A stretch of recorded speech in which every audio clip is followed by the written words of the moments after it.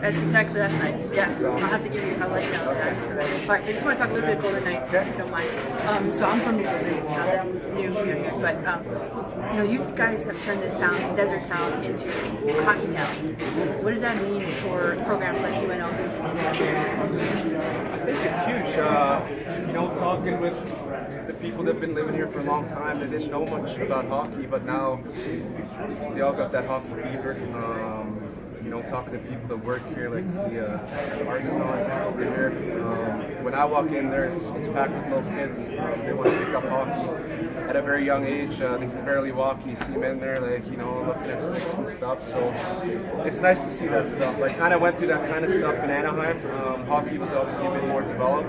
I still spend my summers out there, and it's a hockey hub right now.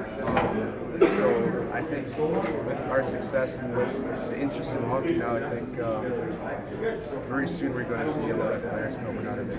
Now, when we have the WNBA coming, soccer is here, the Raiders are coming, that's the big billboards all around town. What is your blueprint that the Golden Knights have laid? What does that mean for those teams coming in? Just come in open-minded. The city will welcome you with open arms. Nothing but positive things. And if you work hard every night, people are going to love you. It's an unbelievable environment to be in, to play in, to live in. It's a lot of fun. Like I said before, the city welcomes us with open arms. The rink got a reputation really quickly as being the loudest, the best rink in the league, and you can just tell like the people are passionate, and you got to enjoy it every day because you can't take it for granted. It's really special. And my final question is going to be, how do you explain, you guys just aren't here, you're good, and you're like first place good. How do you explain that? You're the best expansion team in all of sports. Yeah, I mean, a lot of people ask me that question, and I don't know, it's chemistry. We didn't have, or like the guys didn't really know each other from before. We had no choice but to get to know each other pretty quickly and get along. And you know, we built that chemistry pretty quickly. We got tossed into the situation where like lots of unknowns, we didn't really know what was going on. So, you know, being in the same boat, you can always rely on the other guy, ask him questions, and that's how we gel together as a group pretty quickly. And it's a pretty tight group. I think that's a big part of being successful as a team. Everyone is playing for each other, and I think that's why we're here. And you do stuff out off the ice too. Yeah, I mean, early on in the season, you go. You know, you make that extra effort, go for dinners or have people over and have a barbecue just to kind of get to know the players, the families, everyone involved, and yeah, we're just a big family. Awesome. Sono Daniela McCartan e lui si chiama Luca Sbisa. Grazie. Thanks, Luca. Thank you. Luca, we talked to Alex Tuck yesterday. He said that you guys had a really big bounce back game against the Calgary Flames. Talk about that matchup. Yeah, it was big. I mean, we weren't too happy with the result against Anaheim. You know, losing at home against a divisional rival, being shut out.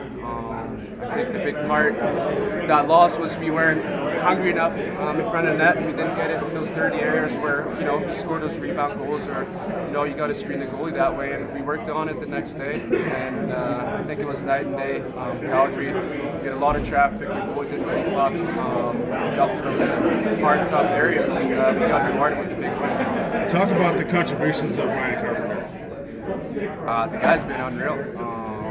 You know, it wasn't easy for him. He came, he didn't play for about a month. And when he got the call to be in the lineup, I think he's made the best of it. The guy plays the right way. You know, offensively, defensively. He battles hard, competes hard. He's hard to play against. So it's nice to have a guy like that on the team. Tonight you're playing against the Vancouver Canucks, the team that you played with. What were the memories that you had playing with the Vancouver franchise? Good memories, you know. Spent a good amount of time up there, 3 years. It's a good amount. I made a lot of friends on and off the ice. Like last night I went for dinner with a few guys to catch up on things, and it's going to be a special game. I haven't played against them. I mean, we had them in preseason, then we played them once again, and I was injured, so it's nice to finally get a chance to play against them. What's your impressions of a player like Brock Besser? Oh, the guy's crazy. Like, I mean, he came in late last year, played about 10 games, and you know, already then he scored like 4 or 5 goals. you know, like you can tell the guy can shoot the puck probably better than 95% who plays in the league as such a young player coming out of college. And that was something I remember from last year, but obviously, you know, he's already proved himself as being one of the best snipers in the league. So I'm happy for him. He's a good guy. He works hard. So it's going to be a challenge to play against him for sure. Thanks, Luca. Thanks.